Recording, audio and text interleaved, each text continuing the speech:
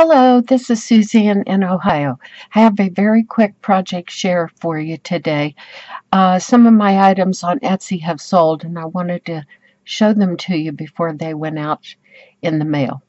So, what I have here are three of my little painted pillows, and I wanted to show you these bird feathers. I got on a kick last summer and painted several of them, and a few of them have sold on Etsy, and that was long before I had my YouTube channel, because my YouTube channel is still very new, less than 3 months old, and I'm still learning, so be patient with me. But these were so cute, I wanted to show them to you before they left my hands. I wish I would have photocopied them before I stuffed them as a pillow, but I wasn't smart enough to do that at that time. But my project up and coming pretty soon is to paint more. I had several different kind of feathers, cardinals, goldfinches, and then maybe that was it because so many of them are just so plain and don't have much color to them. But I'm going to look for more, and these paintings are done from photographs and not from artwork. So I pull up the photographs that are copyright free and look at them. And then I have a few feathers of my own that I have found through the years, and I have a whole shoebox full of them. All right, so let me see if I can show you this up close.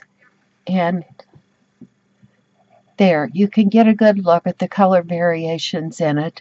And you can see that this is painted on twill. For those of you that might not know, think of twill as kind of a smoother denim. It's a little bit lighter weight than most denims, but I have bags and bags full of them, and I chose this soft gray. It's actually gray. I don't know what it looks like on your background. Blue-gray.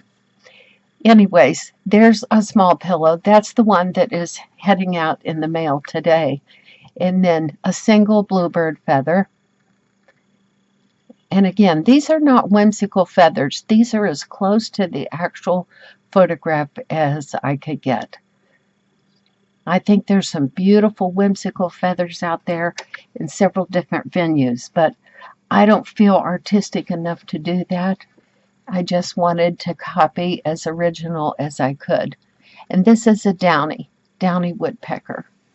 And I have found a few of these in my backyard even because I feed the birds faithfully, and I love to watch them, and I put suet out for my woodpeckers, and then there's a few other birds that enjoy the suet too.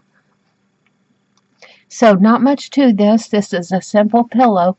It's just stuffed very softly with polyfill. Come on, camera.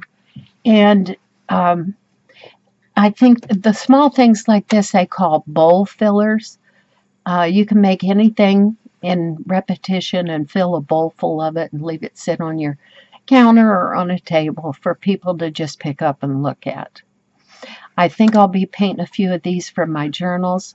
So, also, these were listed on my Etsy shop, as I said, and these two are still available, and I'll put a link to my Etsy shop down below. So if you want to go and get some more up-close photos of them or purchase them perhaps, you're welcome to do that.